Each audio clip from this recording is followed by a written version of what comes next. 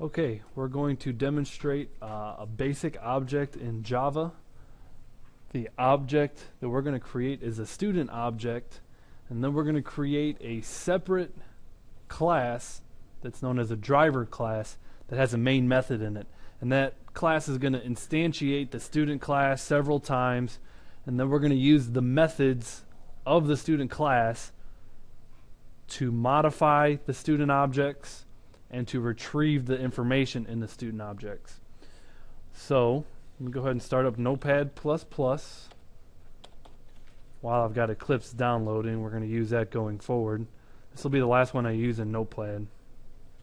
But I went ahead and said I'm going to create a class called student. Let me save this to my desktop real quick. I know it needs to be named student.java.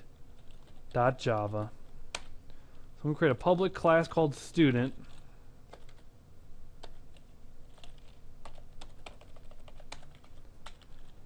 And student doesn't have a main method, okay? We're going to have a driver program that will have our main method in it.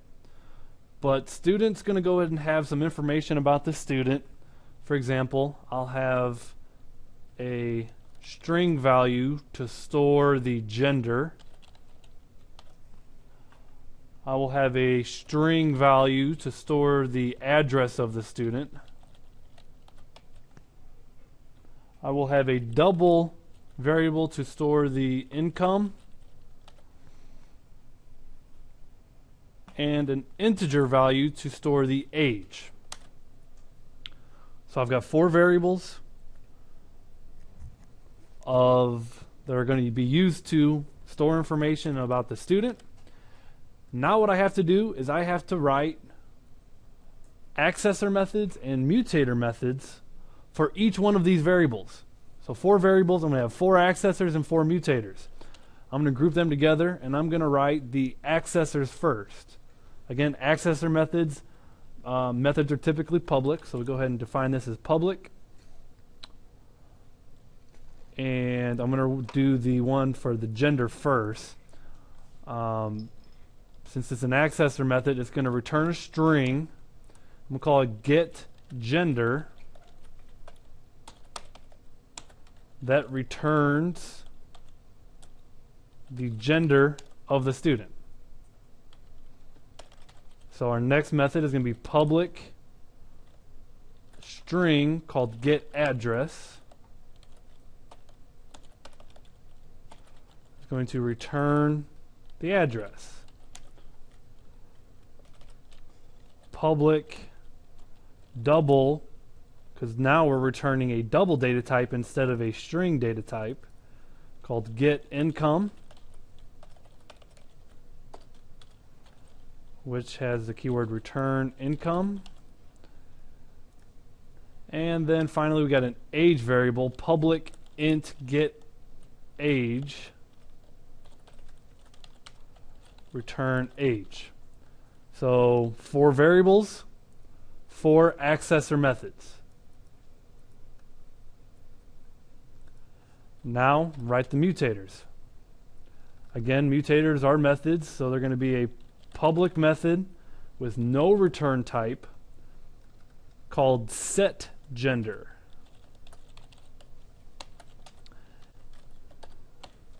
And setGender will accept a string. I'm going to type in GEN for the gender that they're going to pass in. And they're going to pass in male or female. They might even pass in an M or an F. In which case, we will set the gender variable, which this variable up here, I'll copy it. This gender variable is an instance variable equal to GEN, which is the value that they pass in. Our next one, public void. Our next variable is our address, so we're going to set address. String ADDR, we'll say. We'll learn a better way so we don't have to abbreviate later on to avoid shadowing. We'll set the address variable up top equal to ADDR that they pass in. public void set income, double I for your income, set income equal to I, and public void set, what was the last one? Age. Integer A for age, age equals A. Did this very quickly for the purpose of demonstration. 4 variables, 4 accessors, 4 mutators. Let me go to the command prompt, compile it, make sure it works. CD to my desktop, Java C, student.java. Hey, it worked. Now we have to write the driver. Again, we have multiple files working together to complete a program. Back into Notepad++. I'll write a public class called student demo.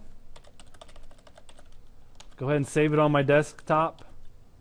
Call it student demo.java. And because this is a driver, we have our main method, public static void main string args.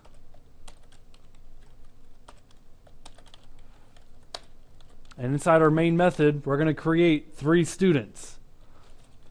Student, and I'm just going to call them S1. You can call them whatever you want. Is a new student using the default constructor. Student S2 is a new student. Student S3 is a new student. Now, we have mutators, right? Set address, set income, set age, set gender. So S1, the student 1, set gender will be male. Student 1 dot set address. We'll make up an address of 3351 Finney Avenue, St. Louis, Mo. The student 1 set income, and income was a double, so we can pass in 15,000 00, and S1 dot, the last one was set age, which was an integer. We'll pass in 22.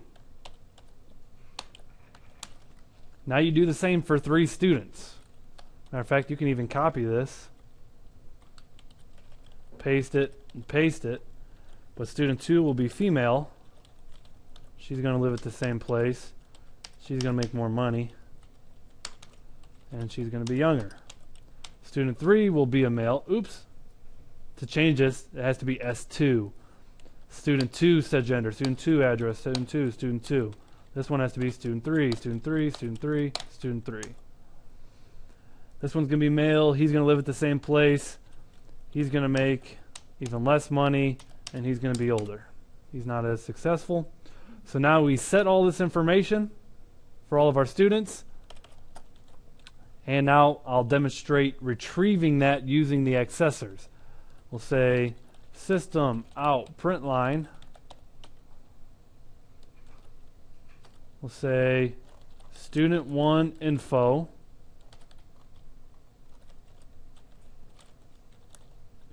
plus an S1 dot get gender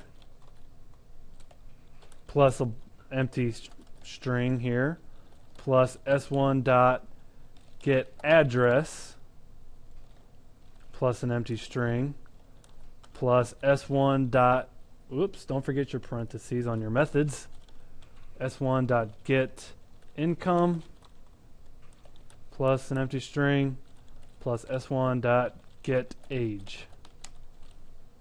And then close the print line.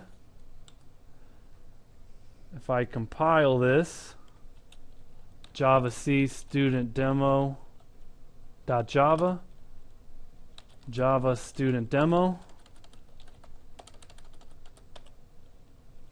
Here we see student 1 info is a male with his address.